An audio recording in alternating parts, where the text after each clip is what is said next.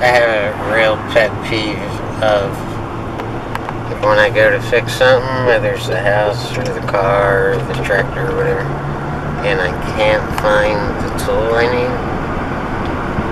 Oh my god, I turn into such a whiny wuss. You don't, if that ever happens and you're around, just run away. Just go away. You won't want to be around me until I find that tool. Yeah. You know, when you spend your life on the road, your tools get scattered all over. You know, relatives have some of them here and there, and friends have some of them. Some of them get borrowed and never returned. Some of them get stolen. And it's really unsettling, if that's the word. So it's really nice for once in my life to have my tools all in one place, and safe and sound and clean and organized.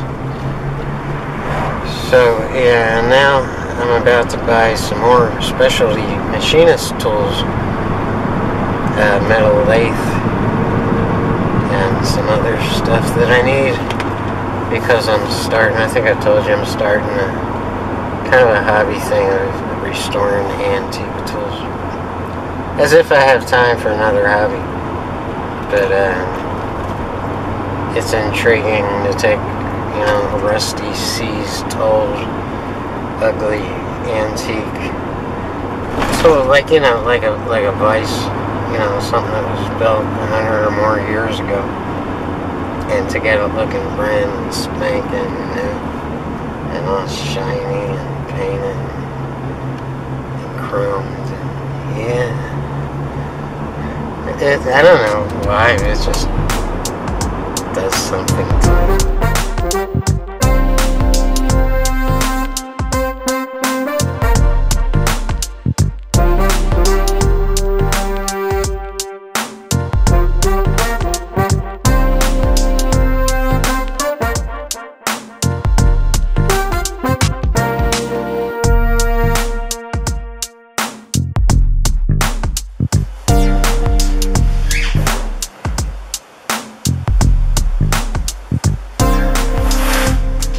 Most times when a good player misses a shot, they assume that it was their aim that was off.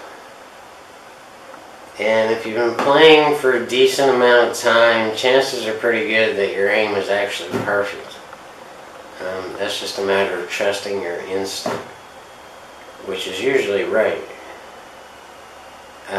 What usually happens is if their stroke was off, and their stroke was off because their body moved, and not enough emphasis or YouTube videos or pool instructors are giving enough credence to this issue.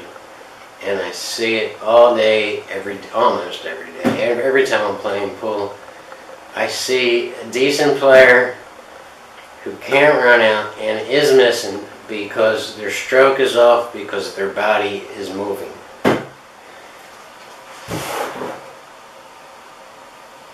I don't want to sound condescending, but your arm is a part of your body. So if your body moves while you're shooting a straight stroke, your stroke is going to move, and it's not going to be where you aimed it. And that's why most of you guys are missing. The good news is you don't need a pool table to practice this.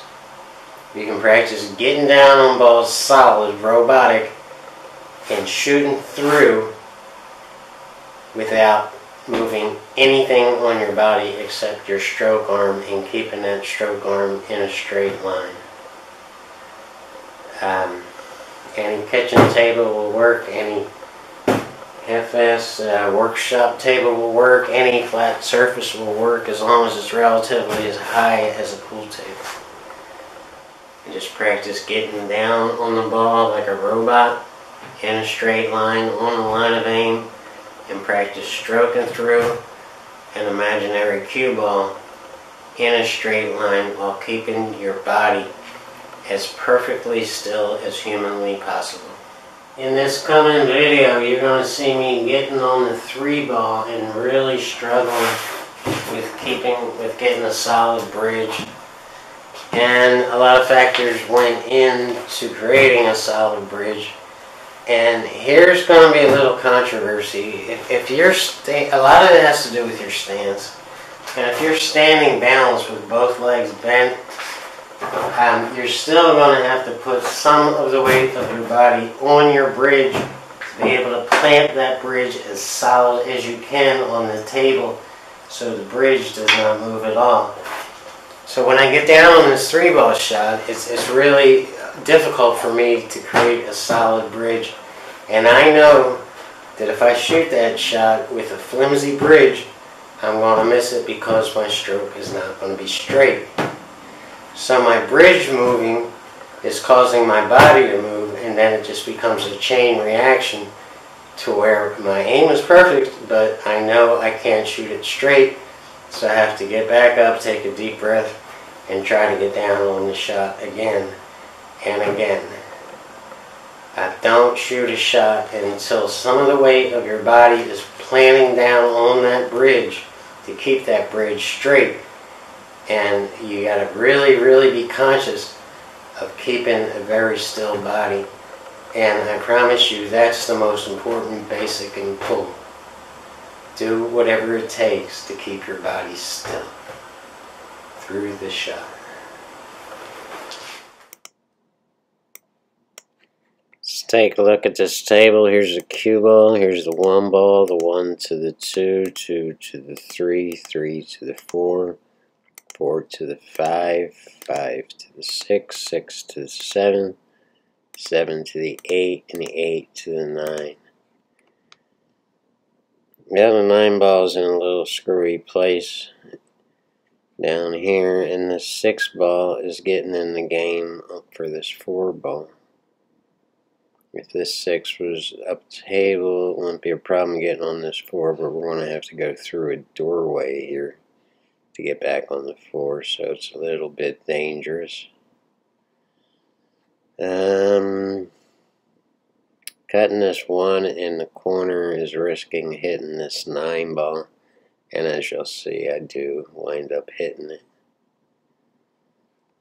2 to the 3 shouldn't be a problem, as long as we don't get exactly straight in. Let's go ahead and start rolling and see what goes on here. I take a good look at this. Yeah, it wasn't in the video, but I take a good look on this 1 and getting past the 9 to get back up on this 2. And I am going to hit it slightly, just slightly on the side. But it's really not much at all, and it should not screw up the pattern back on the 2 too much. So let's go ahead and shoot it. Yeah, see, I just barely nicked it. It's short in the angle coming off this rail, but that's okay. And on this shot here, we want to stay on this side of the 3 ball, so we're shooting it from what they call the short side. And that's because I have a plan to get back on this 4 to go 2 rails off this 3. But the main issue here is I don't have the angle to bounce off this rail and come back on the 3. So not only do I have to draw back a little bit, but I have to kill. It is going to hit the rail, but it's just not going to be hard enough to come back this far. It's just a little too straight in, and I just don't have the angle. So when it does hit this rail, I have to kill it and make sure it comes down on this side, and this is going to be shot with left bottom. It'll spin the cue ball clockwise and keep it from bouncing too hard off that rail there. I think I wind up hitting the point of the side pocket, so that helped out a little bit. And I got the perfect angle on the 3 to get back on the 4. It's just a little bit risky because we're not going through this doorway here between the 8 and the 6. We're going through the doorway between the 8 and the 5. So this is pinpoint here. We can hit the 5, but we can't hit the 8, because if we hit the 8, I'm not going to be right on the 4 ball, and I'm liable to be snookered behind this 6. Here's where you see me struggling on keeping a steady body. I know if I shoot this, I'm going to screw up. And try to pay. I think I'm going to zoom in on my bridge here, and you can see it wobbling there in my left arm, causing my whole body to wobble. I'm really having, yeah, see that? And part of the reason is because of this pocket here. It's kind of screwing up where I want to put the bridge. But a bigger reason is my body is off balance. And I know it. And it's like, okay, just reset, John. So I just want, that's not a hissy fit. That's just telling myself, look, get settled here. Don't wind up shooting this while you're unsettled. Pay attention to my bridge.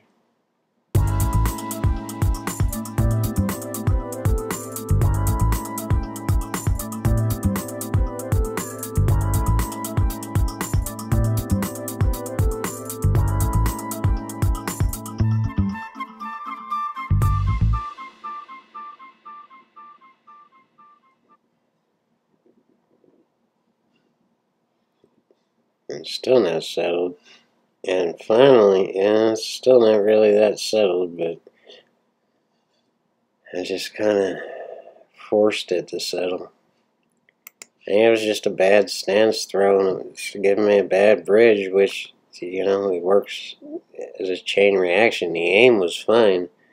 It's just that if I had moved when I was shooting it, I would have missed. And this is, I think, the most common reason in pool, especially for newer players, that miss. And even older even guys have been playing 20, 30 years, I see them moving their bodies all over and just figuring, well, I'll never be a good pool player for some unknown reason. But the reason is because they're moving their bodies. And it's kind of a tragedy. So many people have given up. They still love the game, they still play the game, but they're not good at the game.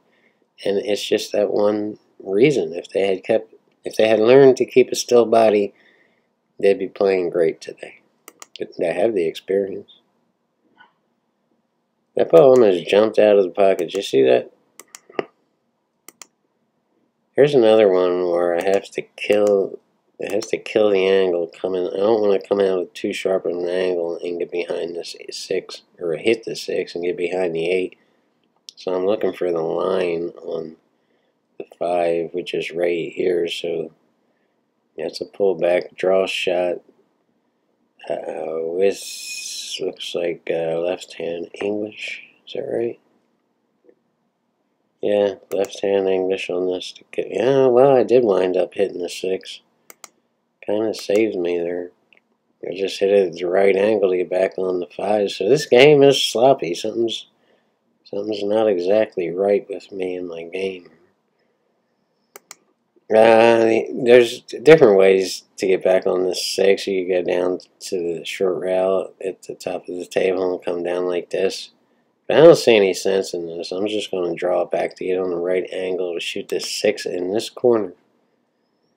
And this angle is a little bit tricky. You don't want to come up on the short side. You don't want to come up on the left-hand side of the 6. You need to get straight in on it, and maybe just a little bit to the right of this 6 as far as the line goes.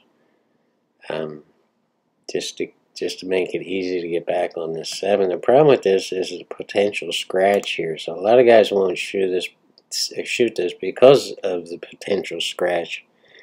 And you can't really blame them, but I know I'm not going to scratch here. Although it is going to come close. I know I got it. So this is nothing, just shoot it in and get on this 7 ball. We got the perfect straight in shot on the 6. And now here, the angle coming off the 7 is to this rail. So it's just a matter of holding it. Don't draw this ball and come back up table. You just want to shoot this 8 in the side and roll up on the 9. But in order to do that, you need a little bit of an angle, a little bit further towards center table than where the 7 is now. And if you get on this rail, which you never really want to do, it'll still be okay because it's just a roll up. All you need is top on this ball. You don't have to put any English or any bottom on it if you get the right angle to come off this rail and get back on the 9. So we're just going to cut it right there and play the whole thing from start to finish. The 1 through the 9 ball. So stay tuned. Oh, we got a vlog at the end. If you want to hang around and watch it, go ahead and watch it. If you don't, it's cool too. Whatever you want.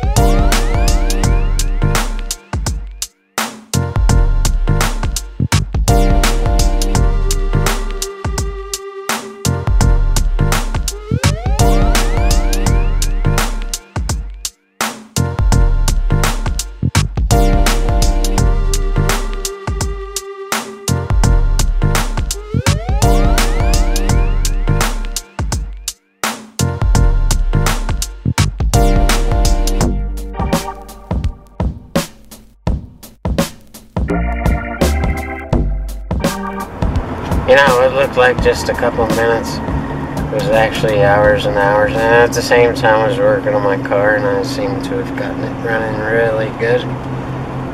It was a fuel pressure issue. And, yeah. So, you know, we're just out taking care of some stuff, and then we're going back to the house. But I've had enough of working on the workplace for one day. Forgive me if I've shown off my tools. I'm very proud of it. It's nice to know where something is when you need it, you know.